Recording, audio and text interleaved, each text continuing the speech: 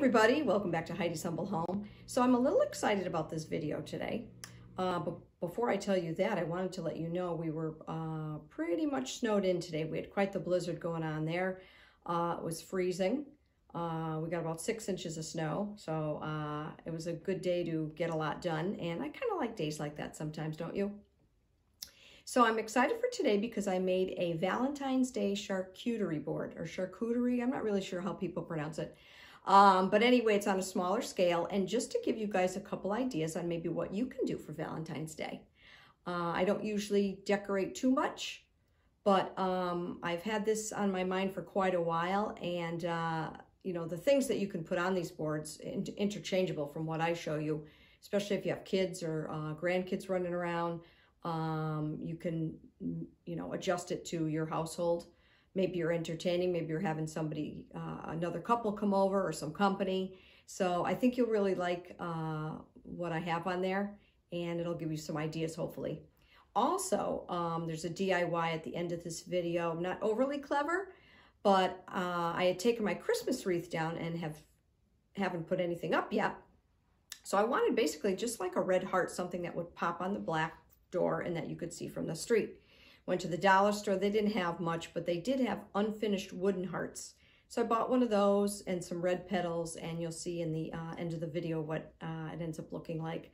But let's get to the exciting part. I'm going to bring you over here and show you the board. So I thought that came out pretty cute.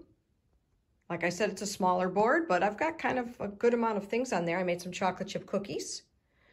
I had those little wafer cookies also. I put those in a little glass container. And of course you have chocolates. I have some marshmallows, strawberries. Okay, those would be nice, chocolate covered too. That would have been a good idea. Or some pretzels or nuts you could put on here would be neat. And then I've got some M&Ms and of course some more chocolates. But like I said, this is just a small idea to give you some inspiration for your own board. And it's so easy to switch up. You know, you could do a hot cocoa one, right? You could do something for the kids, maybe a s'mores. My girlfriend had mentioned that, actually. I thought that was a cute idea too. So you can do a real lot. But I hope you guys enjoyed this, and I hope you also enjoy my small and inexpensive DIY that I did for my front door. So I mentioned in the beginning of the charcuterie video that I'm just doing a little DIY.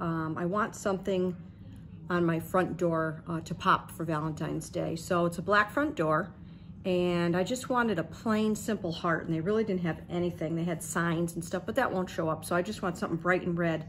And I just went and got a heart, like I said, at the dollar store, wooden heart, and I'm just gonna glue these rose petals that they sell all the way around. That one's actually not too great. But you get the idea, all the way around. You could paint that maybe white. That would look cute too, and just do these petals around the edges. But I'm just gonna fill the whole thing in, and I think from the street it's gonna really show up good. I'll show you what it comes out like. And that's my DIY for the day.